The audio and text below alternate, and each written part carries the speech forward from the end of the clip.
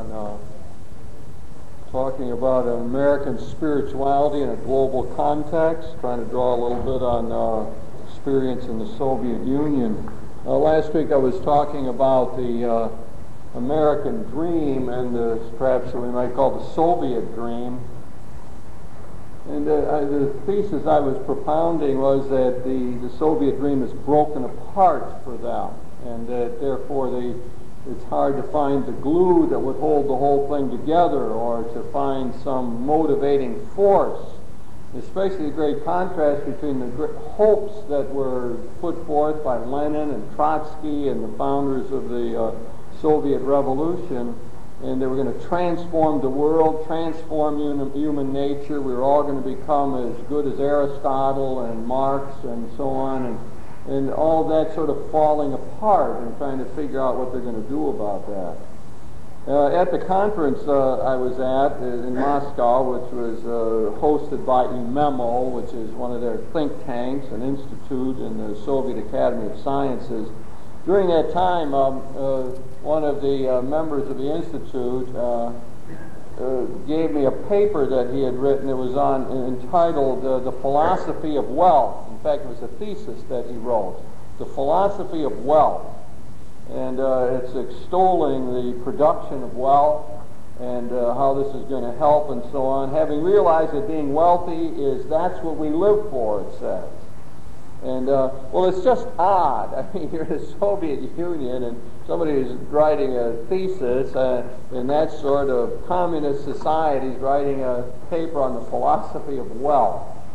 And he wanted to talk a lot about it. He gave me a copy of the outline of it and so on. He was very proud of this and so on.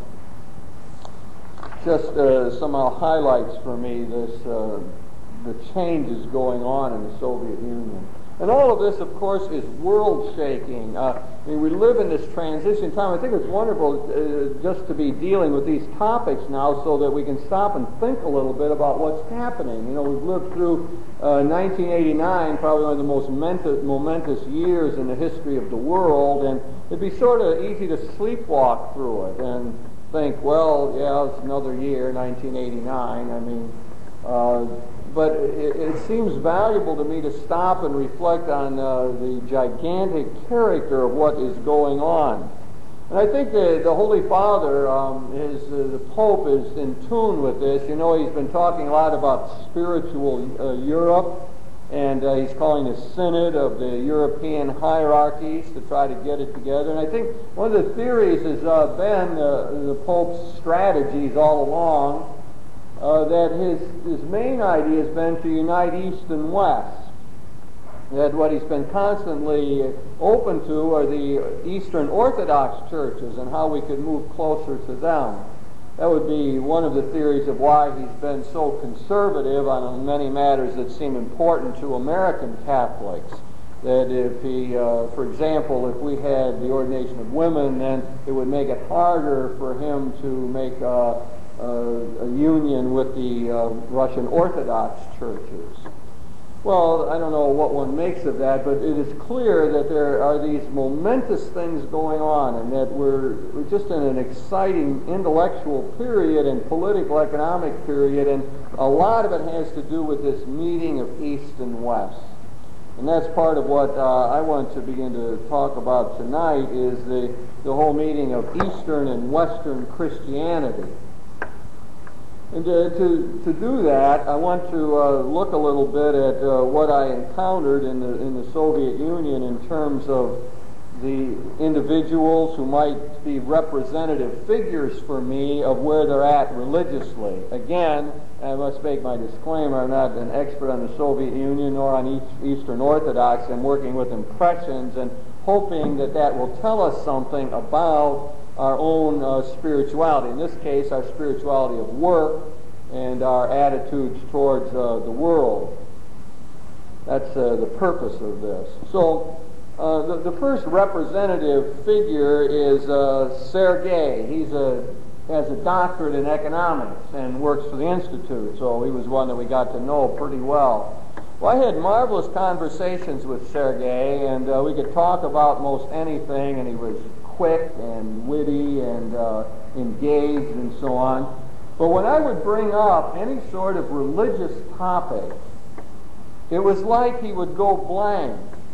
It was a very odd sensation. This bright, with it guy, when that topic was raised, would just be out of it. And, my image is that of one being tone deaf. He simply couldn't decipher it. He wasn't in tune with it at all. He's a product, he's a fairly young fellow, I think his late 30s, and a product of educational system, learned Marxist Lenin in school, bought into that philosophy to larger, still ties into the greatness of Lenin and so on.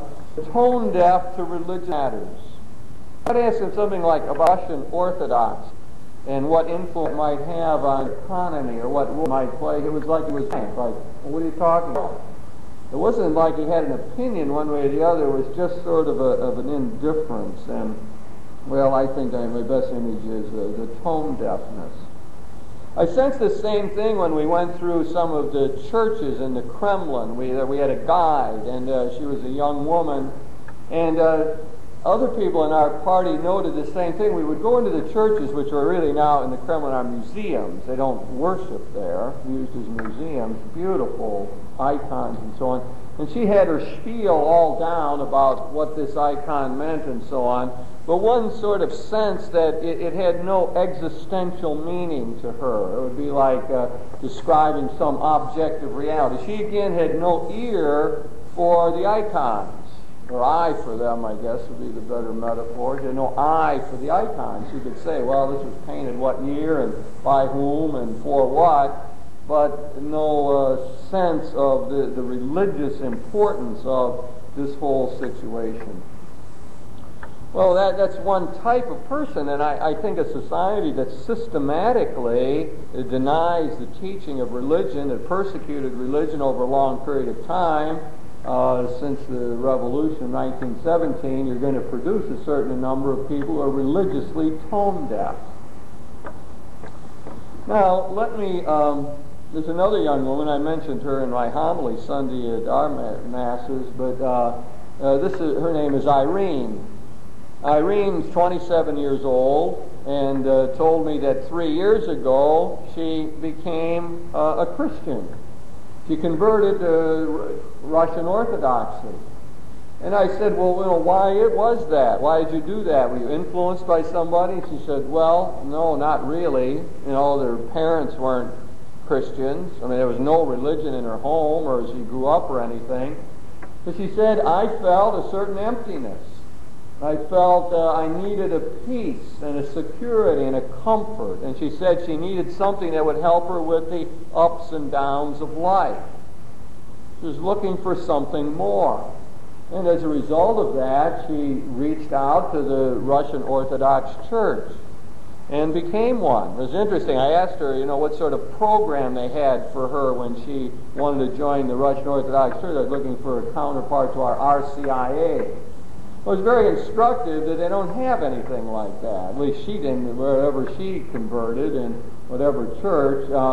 And I think I understood why that is, because in the Russian Orthodox Church, it is the very participation in the life of the community, especially in the liturgy, that is the teacher. You learn the faith by going into the church. The whole faith is on the iconostasis, the screen they kept in front of the altar. In fact, people who couldn't read or were illiterate learned the faith. There was a whole encyclopedia of the faith. You didn't have to go to RCIA, you just went into the church. And the icons are all arranged in an order. And up at the top, you'd have the Old Testament figures, and gradually worked their way down to the most important figures of Christ in the center and so on. Didn't instruct her in any way, but just welcomed her, as she said, into the community. That was her sort of initiation and the baptism that she went through. Now, again, my sense is, and what I was told, is that there is a religious revival like this.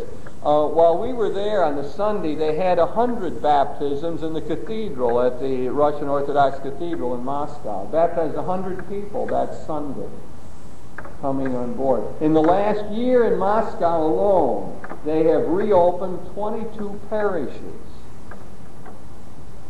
This is really quite phenomenal. And one gets a sense when you talk to people that very often it's the young people. And sometimes the story is that they are getting it from their grandparents. That's one of the great stories there, that it's the grandparents who, especially the grandmothers, I guess, who pass on the faith. That's their job, in a sense, a traditional kind of job. And some of the young people are talking to their grandparents and learning something about the faith and deciding to come on board in that way. So that would be a second type of person that I ran into in the Soviet Union. And then a third type of person. On Sunday, I went out to the monastery that was founded by St. Sergius in the 14th century in Zagorsk, which is northeast of Moscow. It seemed to me it was a drive about an hour and 15 minutes, something like that. So we went out of Moscow, we passed all these dachas, as they told us. And I always thought of these dachas as being these magnificent, sumptuous places where people had summer homes and so on. But evidently that word has a wider meaning, because these dachas were, as we would look at it driving down our highways, would say shacks. But they were the way people got out of the city and could have some privacy, which many of them longed for, and grow some vegetables there that they wouldn't have to stand in line to get their produce and so on. Anyway, it was interesting to see these dachas, as they call them.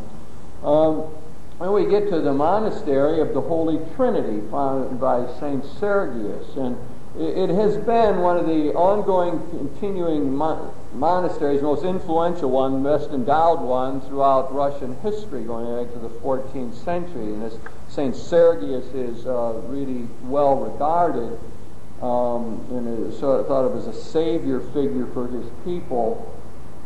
I was told, and I really haven't been able to verify this exactly, but in all the times that Russia's been taken over by various people and Moscow's been sacked and so on, that the monastery there at that St. Sergius founded has not been, that it's retained its independence. St. Sergius himself was a counselor to the prince, and they wanted to make him patriarch of Moscow, but being a very holy man, he didn't want to get involved in that sort of power struggle, and so he just was willing to stay a monk, a very holy man, and etc.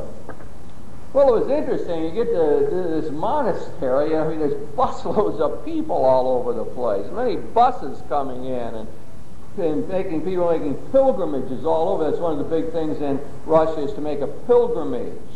It's part of their religious psyche, I think. You go someplace, and it's a holy day for you. Especially the people who were able to do it would make a pilgrimage to Jerusalem, but to the monasteries also. Anyway, there's people all over, and very festive kind of atmosphere and so on.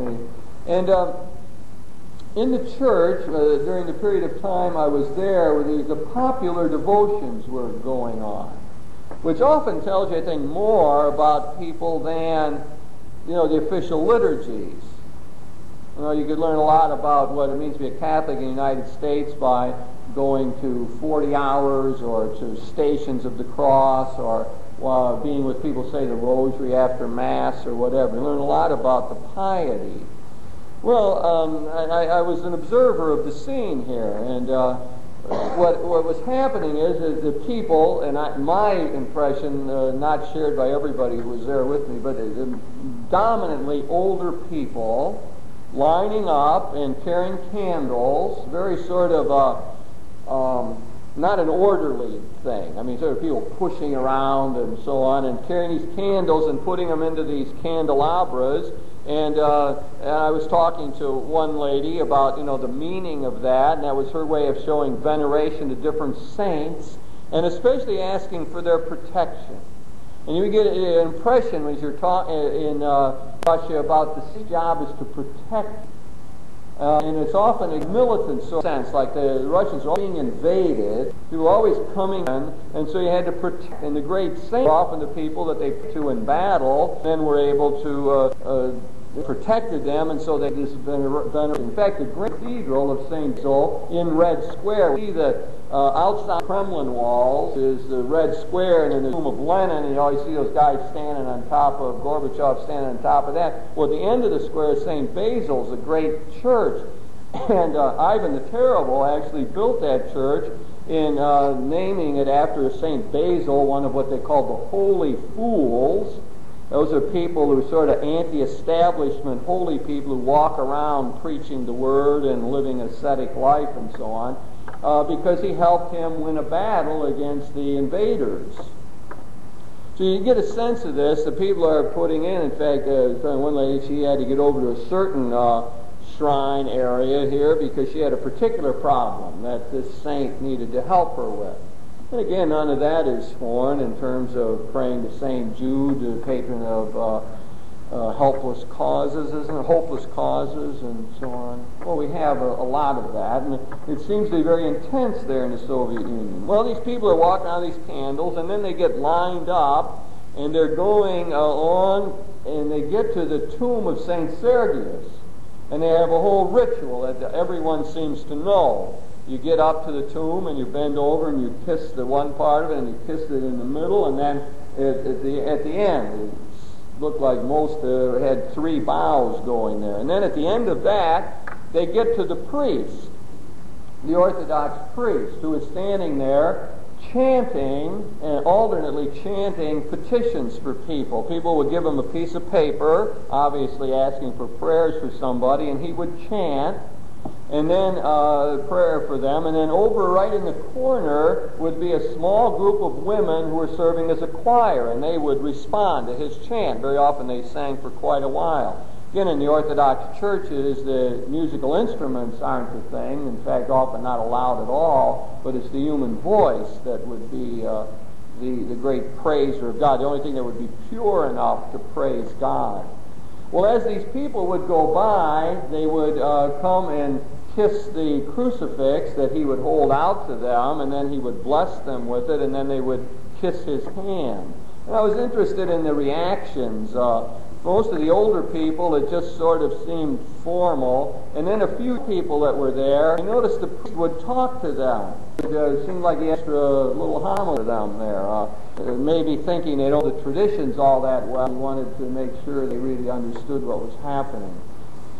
Their devotion, their monastery, Holy Trinity, of the icons. You get a sense of something about this spirituality. But that forms the third grouping of people that I noted in the Soviet Union. That is the traditional Orthodox Christians, the ones who had kept the faith all this time, an underground faith, gone through persecution. There was just a bit on public radio this afternoon talking about what the West could learn from the East in terms of us having an easy Christian life in a sense, and here's people who have been persecuted and had trouble, martyrdom's been a part of their life, they've had to go on underground in many ways, and yet they've preserved the faith at tremendous cost. Maybe something to be learned about all of that. But then we do have the traditional people who have stayed with the faith in this way. While I was at St. Sergius, I met one of the monks. And it was an interesting kind of encounter. I was introduced to him as a Catholic priest. I put my hand out in traditional Western fashion to shake hands with him, and he very pointedly did not do that.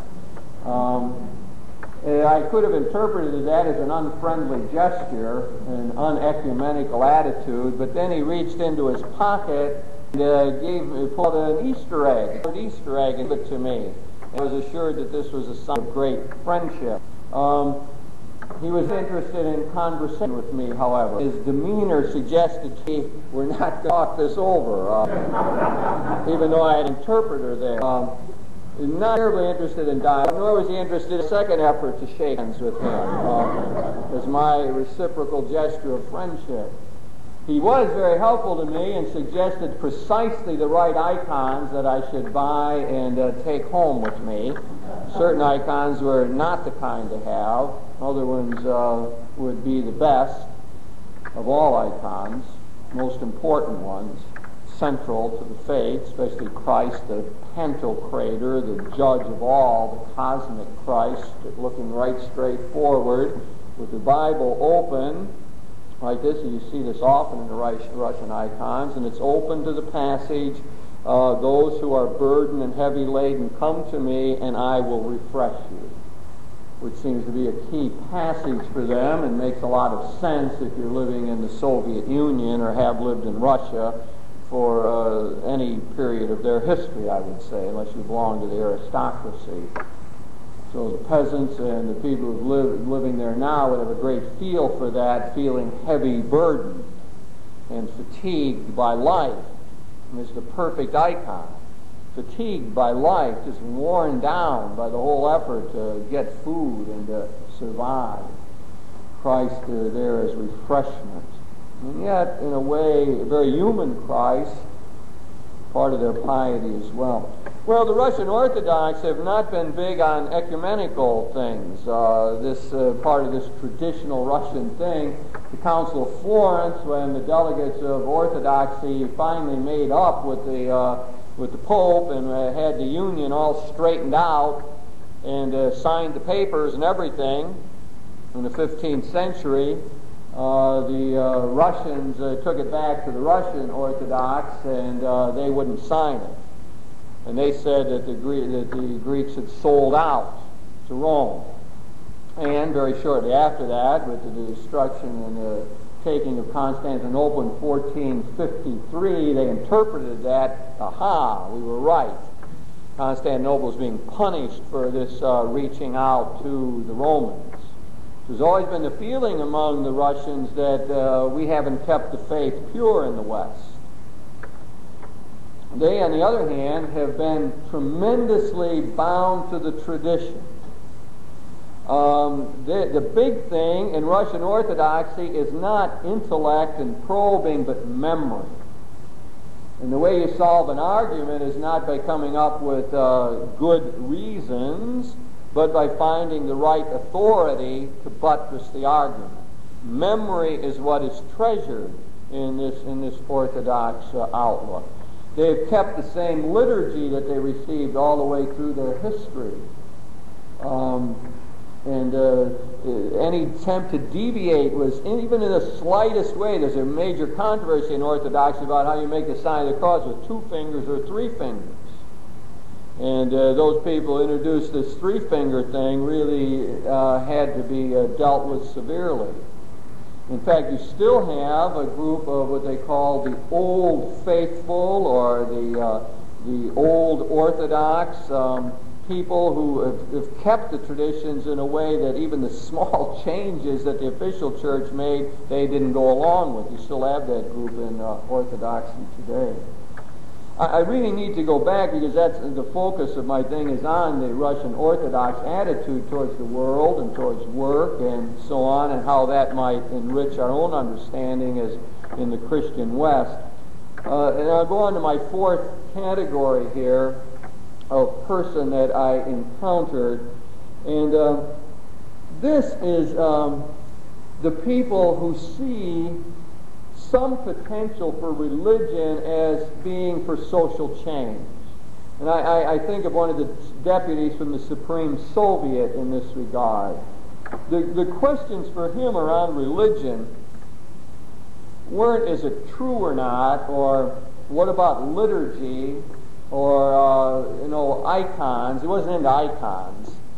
But what he was into was, is there any potential reforming power in Christianity?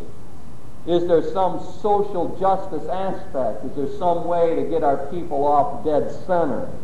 That became he was very attuned to Gorbachev's idea that we have to have a new spiritual world if the economy is going to work. Reminds me of a line in Marx that we almost never hear. Marx is always quoted saying religion was the opiate of the people. And he went on to say that religion is also the sigh of the oppressed people.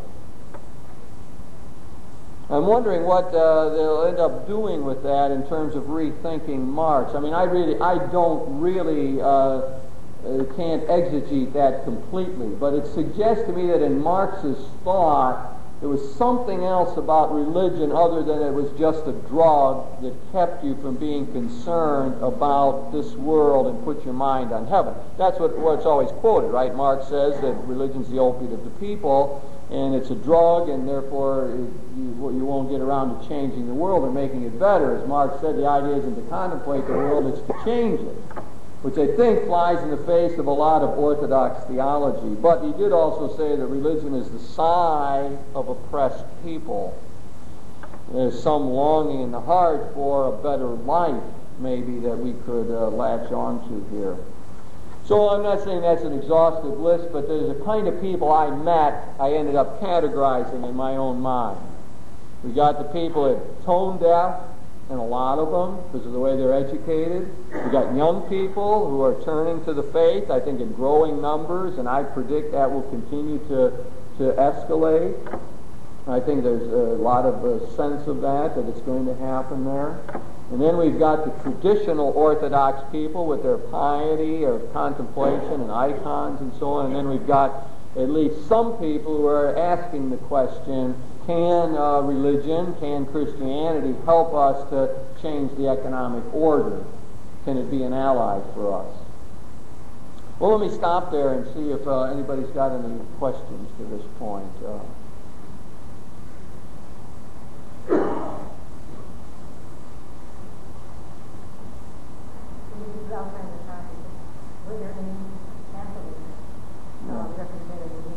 Very good question. Were there any Catholics represented? That gives me a chance to expand this whole thing. First of all, we got to remember in the Soviet Union there's 15 republics. They have a tremendous pluralism. I mean, so different from even from the way we think about it. I mean, they got larger problems of pluralism here. So you have in Azerbaijan, for example, a thriving Muslim community with mosques and one of the republics. In other words, they're interacting with the Christian Armenians and fighting one another. You have the Republic of Georgia that has largely Orthodox population, which sort of keeps it all together. You got the Lithuania, largely Catholic. You've got the Ukraine, which is a very interesting sort of situation, since the interplay that's going on right now is a very tricky one for Gorbachev indeed. He's worried, of course, about the republic seceding, as we know. That's the Lithuania question, all the Baltic states, Estonia. They've made a move now to go back to their old name, and as a sign of wanting independence. So Estonia, Latvia, and Lithuania. Secession is in the air, and there's even problems with the Ukraine. Now, the Ukraine being such an agricultural center for them, I mean, Russia really cannot think about losing the Ukraine. I mean, it's one thing to lose Lithuania, but the Ukraine would be another problem. Now, in Ukraine, you have Catholic unions. That is, there's a large population of Catholics united with Rome. That was one of the points that Gorbachev, when the Pope and Gorbachev met, what was going to happen to that. And the Pope was pushing for a greater religious freedom. They don't have religious freedom in the Ukraine, the Catholics. In fact, right now, and I intend to talk more about this next week, but there is a document that I have that the Supreme Soviet is now debating on religious liberty. And I mean, it's an amazing thing, and that's one of the things the Pope was insisting on, that Gorbachev find a way to get. But his problem is not simple. Gorbachev, I mean, I'm convinced, would say, great, give him religious freedom, we need it. But it's not simple, because the Russian Orthodox don't want him to have that freedom. So he's getting, and besides, the question is, if they get involved in that kind of fight, then you've got nationalistic sentiment going. Then you've got more of a sense of wanting to go their own direction. So the problems, I mean, every time you talk to these people over there and say, well, what about this? I mean, there's always 100 aspects to it. Nothing falls neatly into place. I mean, I just imagine Gorbachev getting up every morning, in some new, tremendous problem that doesn't seem to have any solution. So the Russian Orthodox are fighting this move of giving the freedom to the Catholics in the Ukraine. Now you also, right in Moscow, you have, I was told, I wasn't there, you have one Catholic church. You have a thriving Baptist community in Moscow. That's another thing that I've learned, is that throughout the Russian history you've had a large sectarian movement. That is, the churches that don't fit into the normal, not the mainline Protestants and not the Catholics, not the Russian Orthodox, but a lot of fringe kind of groups that have had a lot of influence. And so on, and I believe that the modern Baptists that are there are sort of heirs of that sectarian movement. So yeah, there's a lot of church activity. Of course, right within the Kremlin, you got all these churches right in the Kremlin. It's a sort of a strange mix. I was told that the Catholic community there was doing well and is enjoying the new freedom now. Before, there was always a system in which people were watched, and there was known if people were churchgoers. And the common punishment was that you couldn't travel then, and you would never get a better job, or you could never move forward economically. I know people who visited recently, 4 or 5 years ago, encountering the Catholics there, made very clear that it wasn't like they were going to be put in jail tomorrow if they went to church, but the communist system would finger them, and it would be clear that they would not get some of the few privileges that other people had. That's another thing. When I visited the village where my grandparents lived, it was incredible to me. There's a little village out in the middle of nowhere, 4.5 hours outside of Prague. And I get in there, I talk to the people who live in the house where my grandparents lived, and the fellow tells me not only was he forced to go on a collective farm, but the people who went to church in that little village, they were monitored, watched. There was surveillance in this tiny little village. And so it was known, and he said there was punishment for those people who went to church regularly. I really didn't find out what the punishment was. But I mean, it gave you a sense of this pervasive effort to intimidate religiously. And that's the great significance, and the Supreme Soviet is debating this religious liberty document now. And I want to talk about that next week in terms of individualism. Say that. So yeah, you got to get a sense of the pluralism of religion in Russia, but they were never able, for example, to stamp out the Islam or the Muslims. I mean, there was never a way for Moscow to have that much control. There's 11 time zones in the Soviet Union. I mean, you're dealing with a monstrous country. And I mean, it's virtually impossible for Moscow to control everything. So the idea like that was all religious things were just stamped out, I mean, they just simply couldn't do it even with the surveillance system. Although the number of churches, I've got figures, I mean, especially under Khrushchev. Khrushchev was one, I mean, we think of him sometimes as being more enlightened and open and maybe a forerunner to Gorbachev, but as a matter of fact, he was extremely anti-religious. And he felt, I think he bought the Marxist line that religion was messing him up and keeping him from the economic reforms. And he made a real new effort to stamp out churches. Many churches gone. I mean, I think it was down in his time probably to just a couple hundred. The figure escapes me. It was in the hundreds of churches from before where there was 54,000 or something. I mean, it was down to very little. So it was a strong effort on that. Can you tell me where the similarity between the Ukrainian right and the Orthodox seems to be there, and the strings of the fault and everything else? They have something similar. Well, I think I can answer that best by trying to look at orthodoxy in general and look at Russian orthodoxy. In orthodoxy, you've got a broad agreement on many questions and many ways of doing things. And then what happens is it breaks down into national groupings. So you'd even have a Georgian Orthodox Church and a Russian Orthodox Church, a Ukrainian Orthodox Church. And it keeps getting multiplied because their theory was that any national grouping could have their own. But, I mean, the way I have best been able to understand it is in terms of the of understanding what orthodoxy is all about, and then seeing maybe some of the distinctive characteristics of what we might call Russian Orthodoxy. So I'd like to answer it in context.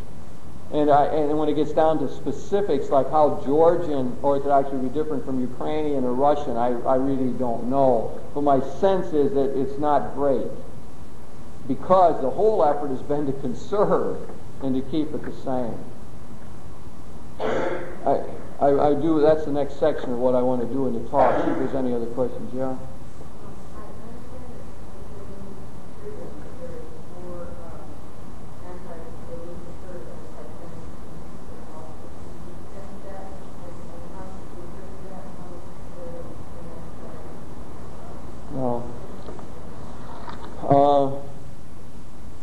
First, I didn't sense it.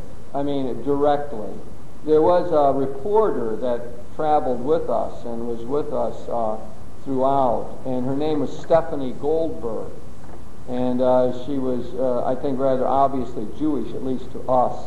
And in all of our interactions, I saw no problem along that line with the people we interacted with.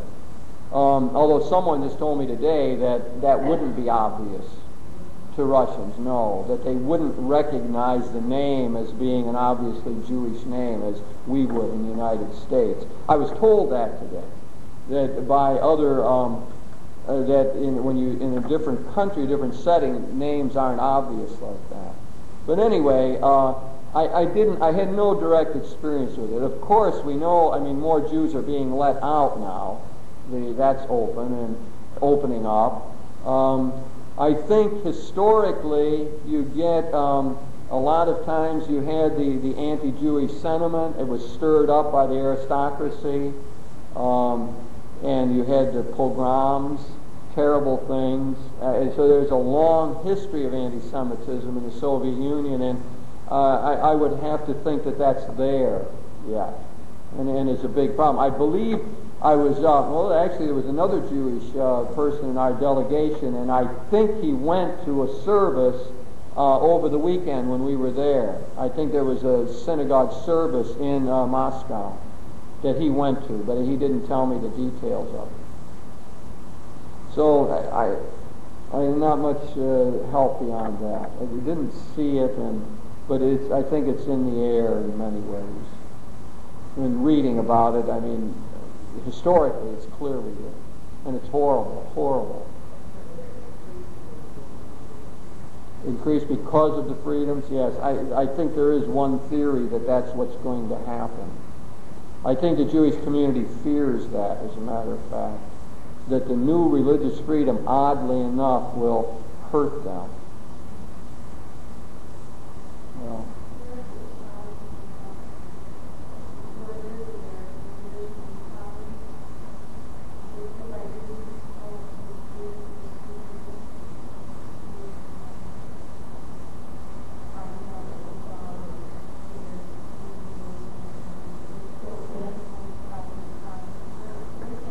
Well, the question is asked, where does the new freedom and the religious element fit into the economic thing? Of course, I mean, that's the thesis of Max Weber that I'm working with tonight, is that the cultural factors, the religious factors, are absolutely crucial to the economy. And of course, that's been a debated point, and something that, Marx, may well not have accepted, and many of the intellectuals over there would be very doubtful about that. In fact, my own sense was that they weren't all that familiar with Max Weber. But Max Weber is the one who wrote The Spirit of Capitalism and the Protestant Ethic. That's where we get that phrase. And it's Weber who said that the reason capitalism works is because it's got a religious, cultural background to it that says, work hard. You must work hard. And that's why must you work hard? Because that proves that you're going to be saved. So that while Calvin himself was a little easier with that, he did say there was predestination to heaven and to hell, and that there were certain signs to know that, but his followers worked that out, especially here in the United States, to say, well, we know what the signs are. And the signs are that you work hard, and that you move ahead economically. You keep your nose to the grindstone, and you are clean. And cleanliness is next to godliness. So a whole ethic, Protestant ethic, Max Weber's thesis is that's what's made the American economy work. And that without it, the economy will fall apart.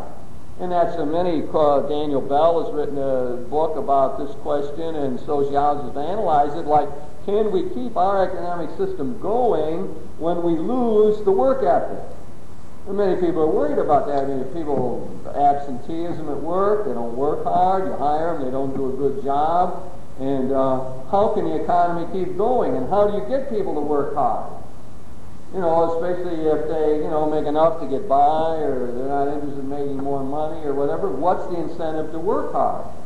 And of course, Weber's thesis, I think accepted by many people, is that it's only a religious type thing that can supply that motivation.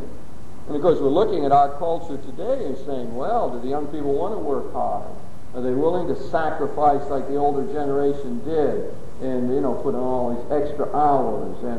And very often, out of this sense, like, that's how you come close to God.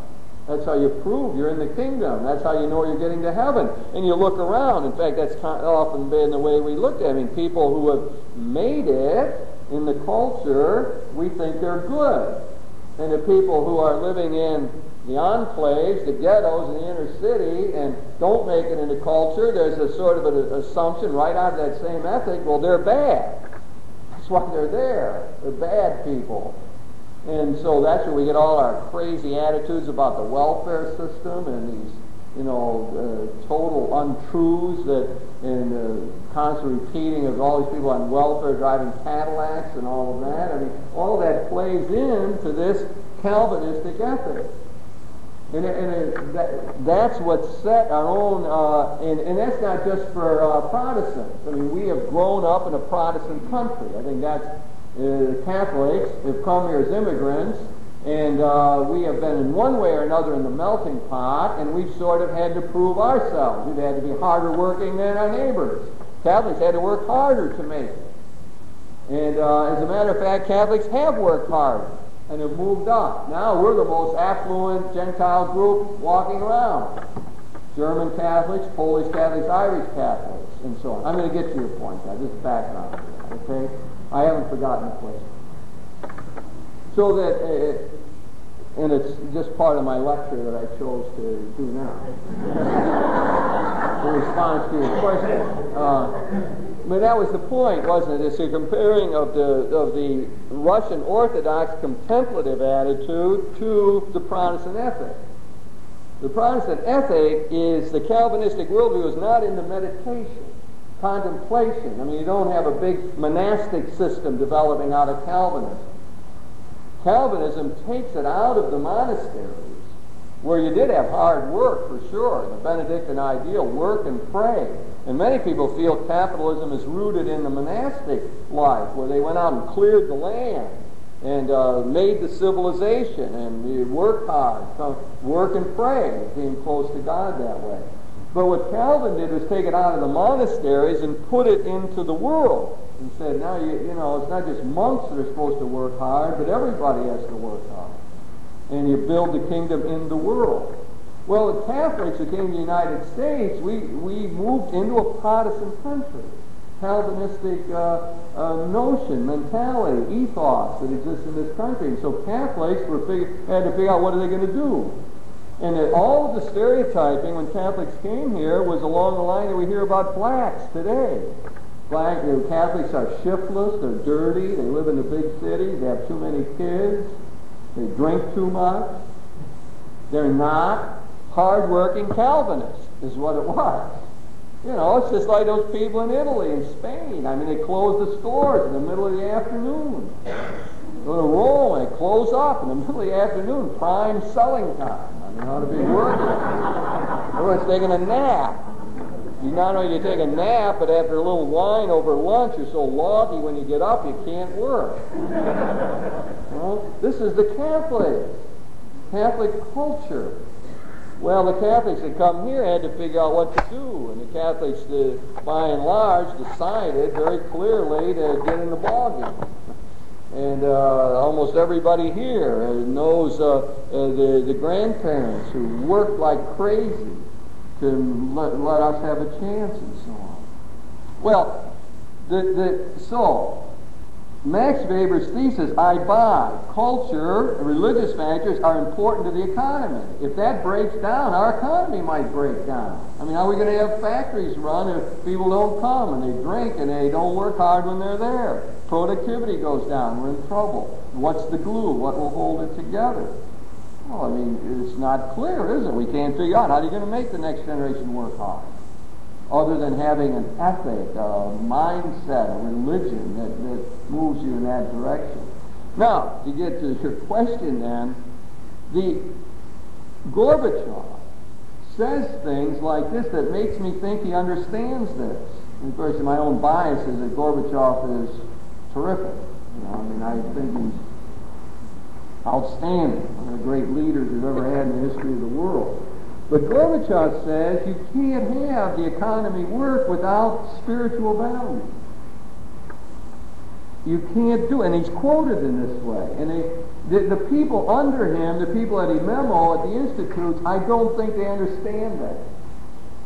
That was my general sense. I mean, I even tried to engage one of their brilliant fellows, the most brilliant one we met, in this kind of conversation, like what will be the cultural force that makes the perestroika work? Where will the energy come from? Where do you get the motivation? Where do you get the worldview? And I don't think he had a sense of it. They haven't read Max Weber much. They're more interested in Marx and that sort of analysis.